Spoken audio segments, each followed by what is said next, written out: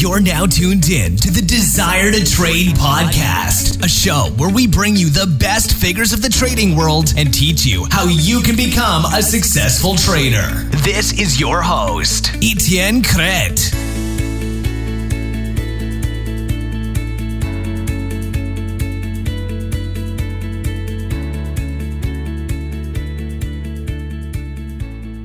Hey, what's up, trader? It's Etienne Crete, founder of Desire to Trade, and welcome to episode 59 of the Desire to Trade podcast. The podcast this week is with a good friend of mine, which I met a couple of times in Montreal, Albert Maté. Now you're going to see that this trader has a good background.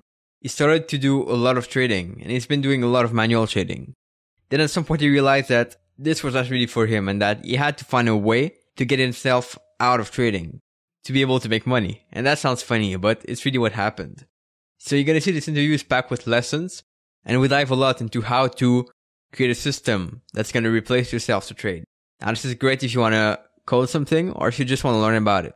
And there's going to be a lot of lessons about trading in general. So I'll leave you with the interview with Albert Maté.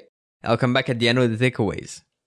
Alright, so today I'm with Albert Maté, and Albert has a really interesting story to tell today. He's basically has been working in trading for a long time, but now he's working with something really cool. And I talked with him a couple of times in Montreal here at the meetup and at a different place. And I'm really excited to have you here today, Albert. How are you doing? Pretty good. Thank you, Etienne. How are you doing? Cool. Very good. Thank you, as always. So I want to ask you, what is one quote that inspires you? A quote that inspires me, I would say, I had a quote on one of my posters when I was a young child in my room that said, in life, be happy, but always be yourself. It was written in Spanish. My parents are Spanish, but it basically translates, in life, try to be happy, but above all, be yourself. So I would say that's the quote that comes to mind. I love it. And so tell us what's going on these days in your life, exactly. Well, these days, pretty busy. As you mentioned, I'm working on something new. A year and a half ago, I started a fintech startup called Albert Trading. It's an algorithmic trading company, turnkey solution for portfolio managers to help them beat the S&P 500. Well, that's a short answer. The long answer, there's a lot of things involved, but the short answer, yes, I'm 100% working on Albert Trading, and that's what keeps me busy these days. It's pretty cool. Isn't that a tough goal to beat the S&P 500, or is it pretty easy? Well, it is a tough thing to do. According to statistics, 85% of portfolio managers are unable to beat the S&P 500 consistently, and therefore that's my goal. I'm proud to say that my results are conclusive. I've beaten the S&P 500 in the last 5.5 years. These are back-tested results, and so yes, it's very hard, but when you're focused, you have a dream, and you believe in something, and you're passionate, I think you can achieve pretty much anything. Cool. So at this point, you're involved in algorithmic trading, right? But that's not the way you started. So tell us exactly how you started to trade. Okay. I'm going to show my age a little bit here and there, but I started in 98. I started trading scalping fractions. This was before the stock market went to decimalization. So I started scalping teenies, or 1/16th of a dollar. And the objective back then was pretty simple. You try to scalp a 16th, or a 16th is 6 1/4 pennies, and you try to do that 100 times a day on 1,000 shares. So that would probably give you about 625 US. So that's how I started, scalping teenies. Were you working at that time for a bank or an institution, or for yourself? No, this was for myself. For those that don't know, I've had a successful software business, which I sold a year and a half ago to focus on Albert Trading. And back then, I had started the 7 years prior. And so I had some disposable income, and I wanted to try it out. And so I was trading for myself, but I was trading at a Montreal firm called Swift Trade at the time. I don't know if they're still around, maybe. But yeah, I had my own little desk and my 3 computer screens, and yes, I was doing it for myself. And how was your learning curve as a trader? Did you have trouble to learn? Actually, I don't know if you remember, you're a young fella. You're probably in diapers. At the beginning, it wasn't hard. This was in 98. So this was just as the dot-com bubble was growing. And you can just pick anything and it would just double, triple. And it was easy money. So maybe that was, in a way, it didn't help me. So the learning curve at the beginning was easy, was pretty flat. But when the bubble busted in around 2001, around there, then it became much tougher. And that's where I guess as a trader, everyone goes through a little period of reflection, to say the least. And that's where you start separating the men from the boys, so to speak, or girls from the women, whatever. And so at the beginning, it wasn't hard, but later on, when you start losing money, that's when you decide if you want to continue trading or not. And how did you go from there? Because then you have to decide where you want to keep going, right? So I guess you kept going, which is good. But how did you keep going exactly? I took a pause, actually. That's how I kept going. I didn't want to. I had a good run, which most traders at one point have a good run. And then obviously when the bubble busted, start losing money. Let's be honest here. No, you make money, then you start losing money. And I didn't want to lose everything that I had made. So I decided to take a pause, step away, let the emotions get back into check and whatever. And that's what I did. I took a pause. And then later, a couple years later, went back and started trading again. And did you have to go through any course or how did you keep going after? Well, I always remained passionate about the stock market, but I knew I had to take a different approach. So I did take some courses, I read some books, and when I felt motivated, well, I was always motivated, but when I felt ready or emotionally, so to speak, in a better place for trading, that's when I started trading again. And you mentioned a good point, which is the fact that you have to be emotionally ready to trade. Yes, I totally agree with you. People might think, novice traders, I think there's a cycle, there's a process. You don't just wake up one day and say, I'm going to be a trader. There's a huge process involved. But at the beginning, so I think we go through academically. We think, okay, I have to learn the mechanics of a trade. If I know how to do the mechanics of a trade, if I can read maybe a book or two, take a course or two, and then apply what I learned academically, I'll be a trader. But that is only, in my opinion, based on experience, just the tip of the iceberg. There's a whole process that goes. There's a maturing. You have to mature as a trader in order to become successful. I've personally never heard of anyone who became a successful trader at the beginning. Now, making money does not make you successful, in my opinion. Success comes out of consistency, because we've all made money at one point in time. The goal is to be consistently making money. I think that's the hard part. So I think it's a process which evolves, and you have to know your feelings. You have to be in touch with what goes on between your brain, between your ears and your head, to be able to recognize your emotional state and to have the discipline to be constantly listening to yourself, basically. And just to go back a little bit, how would you define someone who is emotionally ready to trade? That's a tough question.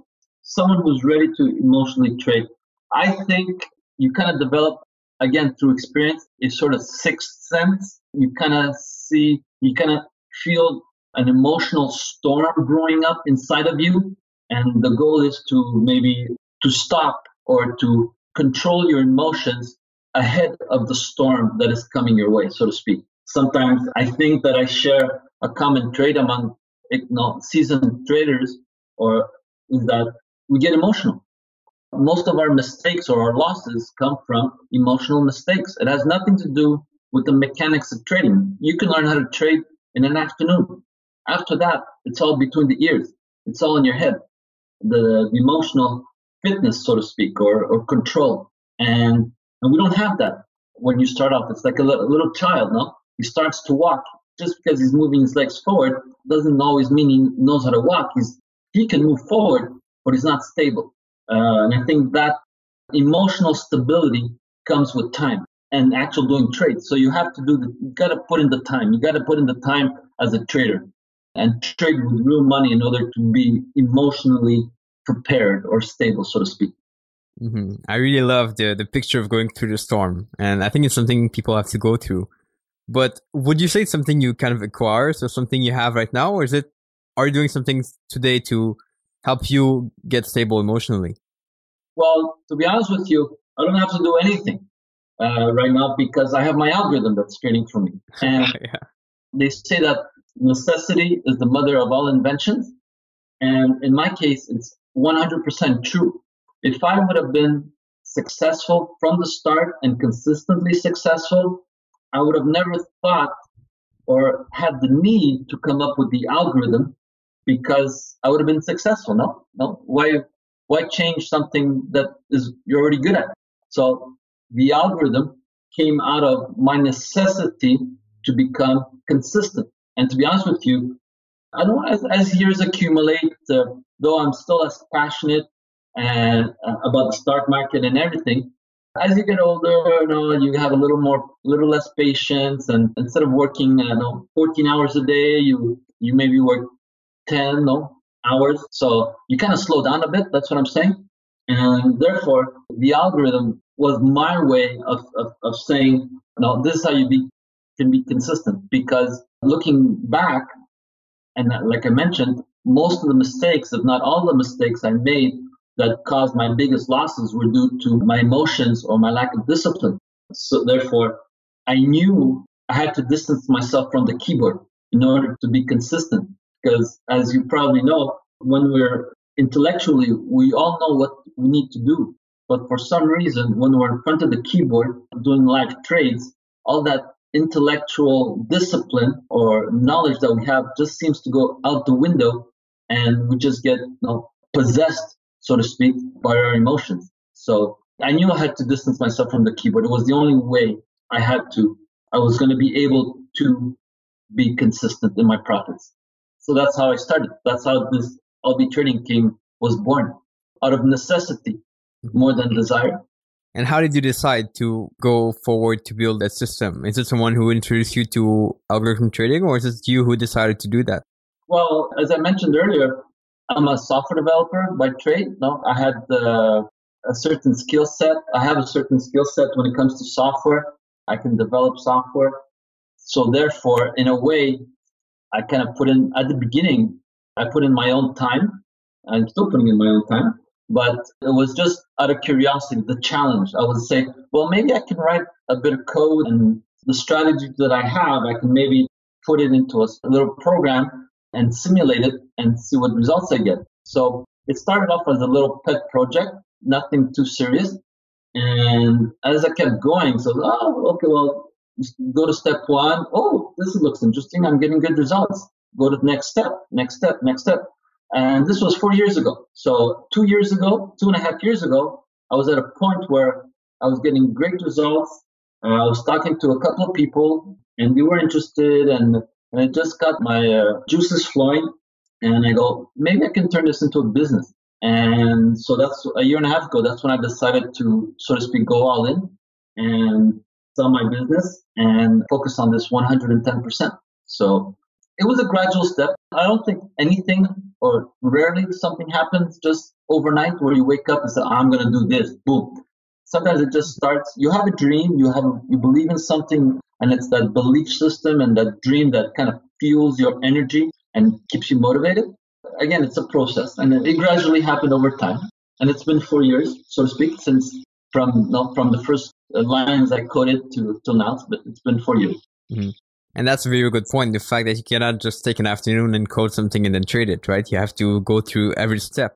Yeah, there's a lot of trial and error. Of course, I've read some books, the 2 books from Ernest Chan, very well-known, reputed trader and person. I've listened to some of your podcasts as well. And by the way, thank you very much, Etienne. I'm honored to be amongst your distinguished list of guests. So thank you very much for this opportunity. It's pretty cool. So for the people who want to start to, let's say, create a system, like they know they want to do it, and maybe they just want to know what's the first step. So what would you say is the first step to create a system? Well, the first step to create a system, in my opinion, is to turn off the computer. And what I mean by that is you don't start a system just because you want to start a system. You have to start a system because first of all, you believe in something. You have to be passionate about what you're doing. You have to have an unwavering conviction that what you're doing is for a good cause. I think that's the first step. Because if you don't have that foundation, you won't succeed, whether it's trading, whether it's anything.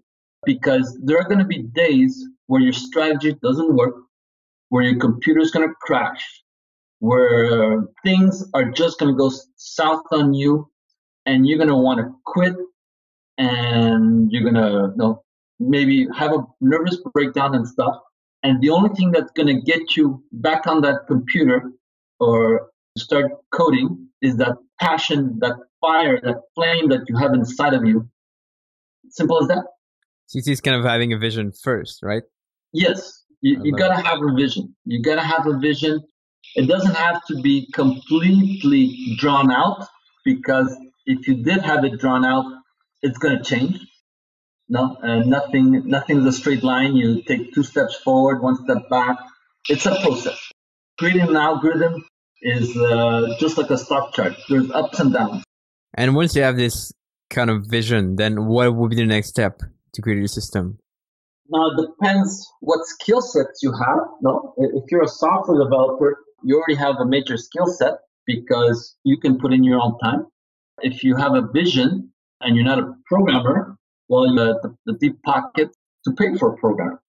So again, this depends on what you bring to the table. No, you can create a partnership. You can create a strategic partners. You can create a little group of traders that one's maybe the mathematician or the quant. Another guy is the deep pocket. Someone else is maybe the marketer and business person that can maybe attract clients. So depending on your skill set, there's stuff you can do on your own, but at one point, it's a team effort. You're going to have to partner up with people that can complement your skill set in order to build a business out of it. If you want to build a business, if you just want to be a trader, and do proprietary trading, that's also good. Nothing wrong with that. And speaking of trading style, can you trade the same thing with the algorithmic system as, let's say, a manual trader would trade, or is it different stuff? How can I say this?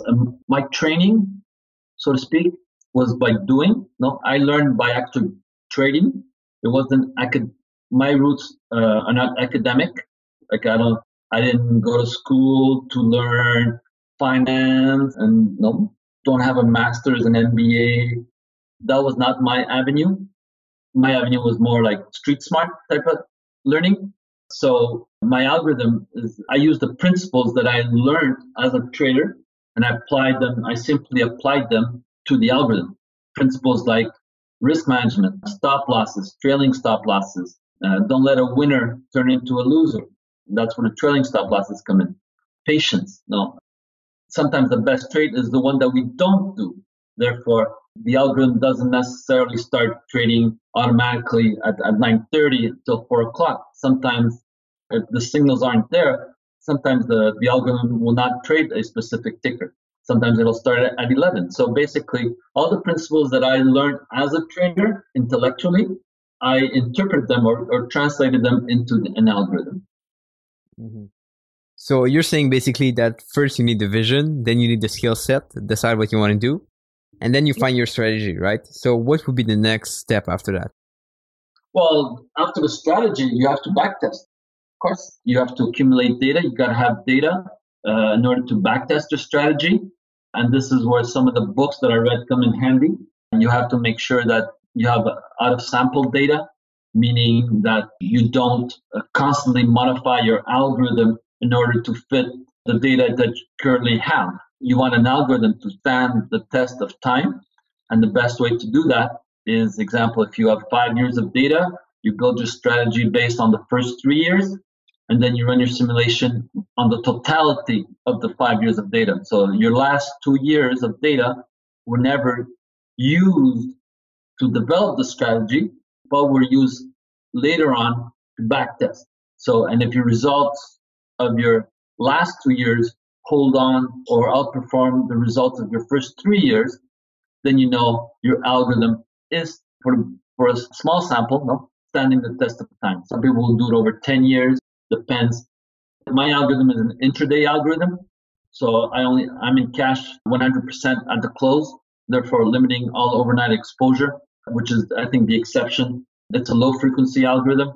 It's not high frequency. So compared to other strategies that are daily, intraday, not intraday, they might have samples of 10 years worth of data or 15 years of data. And so back testing, and back. And when can you decide that your strategy is good and that your system is good? Is there like a point where you say, okay, so my thing is fine, I'm going to trade it live, or how does that work? The simple answer is as soon as it's profitable, as soon as it's making money. Now, you have to build, depending on what you're looking for. If you're doing prop trading, obviously it has to be profitable after commissions. If you want to do a business side of it, well, you have to make sure that's profitable enough to get to cover expenses and to give back to your clients. To a certain extent, it's a volume business. No, the more assets under management you have, the less of a gross margin you need to cover expenses. But so it depends. The short answer is as soon as it's profitable, you can start trading. No? And the question is, how profitable does it have to be? That depends on what you want to do with it. Do you want to just do prop trading, or do you want to turn it into a business? Mm-hmm. And then I figure that the next step is going to be to find financing, right? Because you cannot only trade your money if you want to do a business with that. Well, you could, but it's a slow process. And again, it depends how big is your nest egg, what disposable income you have, and you're willing to put. Yes, financing. You have to. This is the whole business aspect. You got to, there's many ways of funding. You can do angel investors. You can do venture capital. I don't think a bank will ever loan you any money for this type of project unless you're willing to give up your house. And there are websites that will help you find a VC or an angel investor groups. And sometimes just you got to go into meetups, meetup Yeah. contacts. Yeah, exactly. No one's going to come knocking at your door, that's for sure. So if you're serious, you got to get out there and pound the pavement, as we say. No, you got to go to meetups, start making contacts, be a people person, try to LinkedIn, make contacts, and again, nothing is defined. But you have to have the vision, and you kind of work it out as you go sometimes. But it starts with a vision and getting out there. Mm-hmm. And this is something I've seen you work a lot on, right? Because you want to get it, and you have this vision yourself. So that's pretty good. Yes, I kind of started taking my show on the road, so to speak, about a year ago. And within that year, I must say, I think I'm doing okay. I've made contacts. I've met with PCs, angel investors. I have one coming up. I've met with hedge fund, asset management firms. Some, they say they're interested. And actually, they all say it's interesting. But I've learned to read between the lines. And when someone says, interesting project, they're actually saying, good luck and don't ask me for money. But it's okay. You're polite and you say, thank you very much for your time. But in a way that kind of motivates me even more.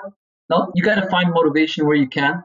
And when someone kind of very politely and diplomatically shuts the door on you, says, okay, thank you very much. You take that, you harness that energy, and you just work that much harder to prove them wrong. Mm-hmm. It's pretty good. And for someone who's having a system, let's say right now, and he wants to get outside money, so money from investor, how should he promote his system to other people? Should he talk about the return he got, or what are some things to mention? Well, some of the things, the thing is that you have to know your audience, your sales pitch that will attract clients, and by clients, I mean by people who will put assets under management, are not the same people, is not the same pitch as the one that you'll use to attract investors that will actually put startup capital.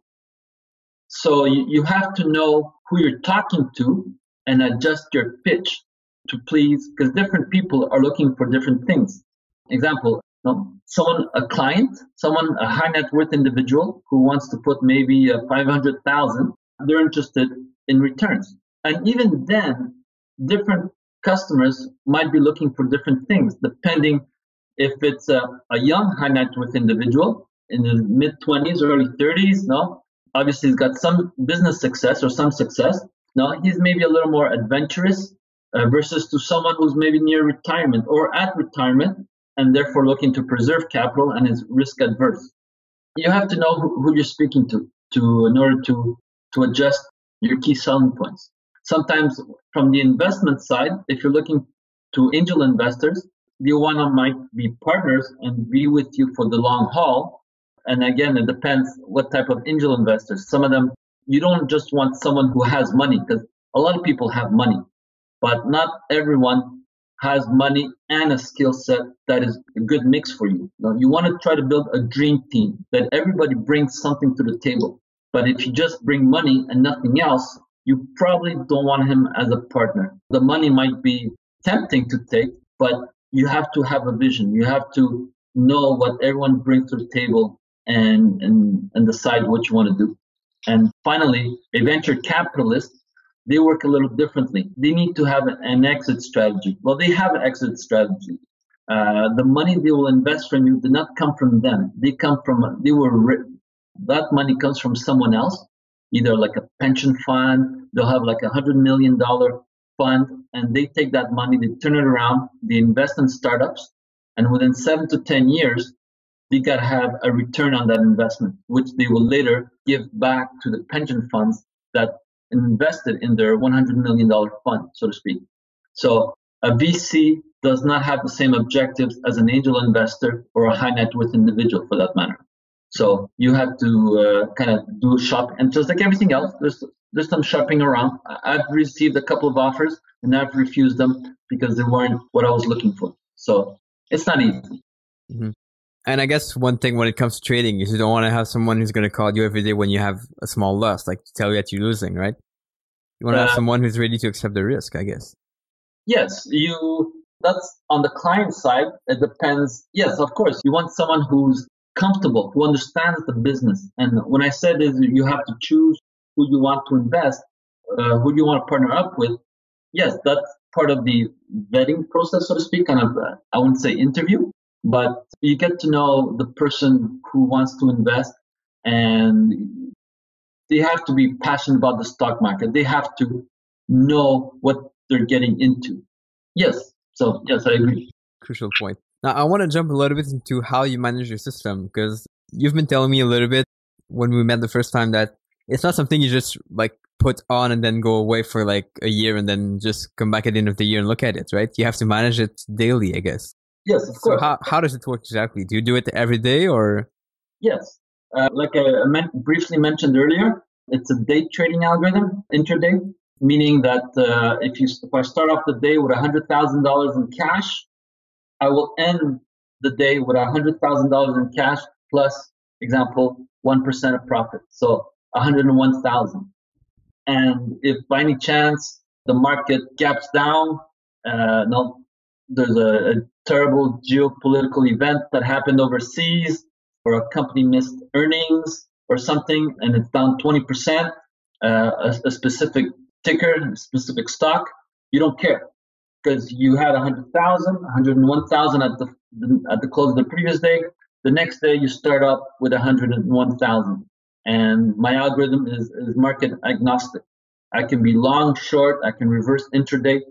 And if your viewers would like to visit my site, albitrading.com, albitrading.com, you can see that my competitive advantage, or actually my slogan is preservation, profits, and peace of mind. So capital preservation is rule number one. That's how we make money consistently, or actually beat the S&P consistently. It's because we preserve capital by being in cash overnight.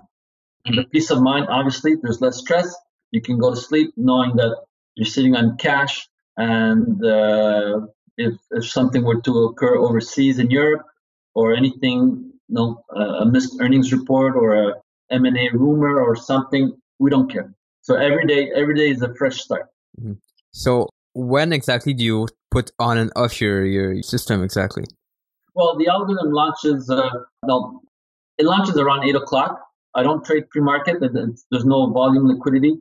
There's certain prerequisites for selecting stocks that are part of the algorithm. They have to have at least a 10-day average daily volume of 1 million shares and a certain about a 2% daily price range. We need some movement in the stock. If the stock is flat, we're never going to make a profit. So there has to be some sort of movement. Basically, I choose high beta momentum stocks. And so the algorithm launches around 8. It's in kind of standby mode. Stock market opens at 9:30. We wait a period of time, and it accumulates data, and then it decides whether to go long and short, and then it just takes off automatically. There's nothing to do. Obviously, just like any piece of software that is running, you like to monitor it in case internet goes down or the stock market, there's a halt on something, so you want to be close by. That's out of prudence, but theoretically, I don't touch the keyboard at all intraday, and everything will just liquidate. If there's no stop losses or trailing stop losses that were triggered, the algorithm will just distribute all positions before the market closes so that we can be in cash. Mm-hmm. And then how and when do you monitor the results? Because I guess you don't want to be obsessed by the results, right? But you do want to monitor them. So how does that work? Well, how do we monitor them? Well, you can monitor them through your desktop, but I trade on the interactive. I use the interactive brokers platform to place the trades. That's where I get my data feed and the accounts. My account is with Interactive Brokers, and we have an app, so I can leave the office if I wanted to, and just open up the app on my iPhone, and I can see all the trades that I execute. And actually, I do that when I'm going to a presentation and I'm pitching my algorithm. I'll launch it in the morning, and at one point during the presentation, I will simply show my iPhone and say, look, these are the trades that have been occurring algorithmically since we've been talking. So, yep. That's pretty cool. That's pretty cool. So it can be monitored over the phone, iPad, or from your desktop. Mm-hmm. And then do you ever kind of review the trade to improve your system? Oh, for sure, constantly. At the end of the day, part of my routine is I download the data. The data gets stored to my simulator, and I look at the results. I try to, I look at patterns. I'm constantly asking myself questions. I think the stock market is the ultimate puzzle. To me, it's nothing more than a math puzzle, and just like any puzzle, there's a solution. So I'm constantly looking for a better way. Just a challenge. I guess that's part of my personality. I wouldn't say I'm never happy. My 2 children and my family bring me lots of joy and happiness. But professionally, I like to challenge myself, and I think the stock market is the perfect vehicle to allow me to express myself and to see this holy grail. Mm-hmm. I love that. So we've talked about a couple of things today, and I think people will have a lot of things to do, but any other advice you would have for people who want to get started in system trading, basically? Well, the advice, I seem to always come back to this, but you have to have passion, you have to have a desire you have to believe in something. I think that's, we're talking about trading, but I think this applies to everything in life. I think the stock market is a metaphor for life. So it's maybe, a very soft, philosophical answer to your question, but I believe it because it's not going to be easy. I recently read an article, by the way, which is very good. It's called the Founders Institute on their mailing list, and there was an article that said, entrepreneurship will crush your soul. Learn to deal with it because everything is going to go wrong at one point in time. So, but what keeps you going? It's your belief. It's your inner self. It's the belief in what you're doing, your own convictions and faith and belief system. So, I don't know if that's the answer you were looking for, but no, I love that. Yeah, I totally believe that as well. So it's cool. Makes sense. So I want people to check your website. So how can people find you exactly? Well, my website is albitrading.com, ALBITRADING. Why Albi? My name is Albert, and a lot of my friends call me Albi. And at the same time, it's a bit of a pun, like I will be trading. So I'll be trading. It's a little subtle pun. So that's, yeah. So on my website, you can check me out. There's my email address, albert@albtrading.com. And you can call in my phone and stuff. And that's how people reach me. It's pretty cool. And you post all your results on your site, right? So people can see how you're doing. It's cool. Yes, good point. I do have a page called Performance, and I have a couple of performance results versus the S&P, versus the buy and hold strategy. I have distribution of returns, and I have a whole slew of metrics that investors or angel investors or asset management firms look at, including a Sharpe ratio, Sortino, alpha, betas, skewness, kurtosis, and volatility. So these are the basic statistical metrics that when you meet with the asset management firms and you want to kind of screen or qualify your algorithm, they're going to ask for. So again, I didn't have these at the beginning, but I met with an asset management firm last year, and he asked me some questions, and I went, "What? What are you asking for?" So, and then he explained, I got it done. So gradually. Cool. No, it's really complete. I love it. So what goal, Albert, do you have for the future? What goal do I have? Yeah. Well, I have two partners, a brilliant young software developer and a colleague, a business colleague I've known for 16 years. They're partners and they're helping me bring this project to market. But I'm also currently looking for Series A funding or startup capital. Therefore, I'm seeking an angel investor or a high net worth individual who is passionate about the stock market, understands it, and has some disposable income and shares the dream. So that's what I'm currently focused on. Yes. Cool. And I guess it's good to have a business with that, but what is your main motivation for all that? First thing that came to mind as you asked me that question was my children. I have a young family, started a little later, but I guess I want to make this world a better place. I want to. I've been fortunate enough to travel a bit around the world. I've been to South America, I've been to Africa, Asia, more specifically Nepal, and I've seen some of the poverty that exists out there, and we're really lucky here. So you come back humbled from those trips. One of my motivation, it's not on my website. I kind of keep this to myself, and I guess I'm just opening up right now.